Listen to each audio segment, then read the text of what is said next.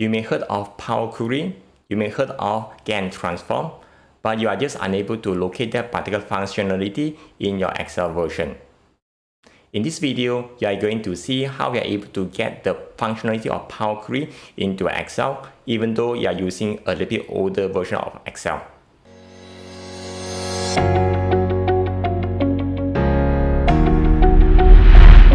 Now I'm going to a website, Google, and start searching for Power Query add-in. And usually on the first few one, you are able to see there's something called Download Microsoft Power Query or Excel from Microsoft official website. Click on this and you are able to see the language you want to choose and you are able to download it. Prior to that, you may want to check on the system requirements, make sure you fulfill all the requirements, particularly on your operating systems as well as the office you are currently using. So once you check everything's okay, then you can click on the download. Then you ask you whether you are using 32-bit or 64-bit. So you just want to choose the appropriate version and click and go next, and you are able to download and install.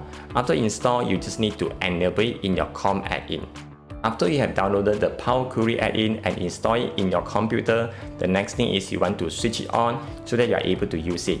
Because I'm using newer version of Excel, so I will not able to install and switch it on. But the way of searching the COM add-in and to switch it on is the same steps. So I will go to the file.